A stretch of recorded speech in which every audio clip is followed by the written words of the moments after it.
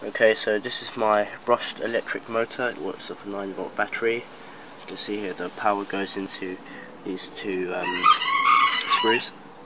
You got the switch here, and it goes to the two brushes there, and there's your commutator.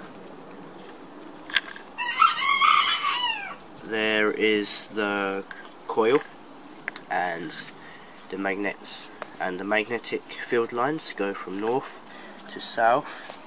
So when current is flowing in this direction, so in other words going through this part of the coil here, you should experience a force going upwards.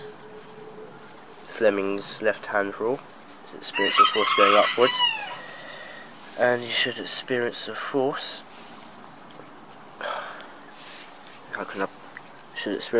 going downwards when it's coming back to ground. So I'm going to start it up. Oh, crying out loud.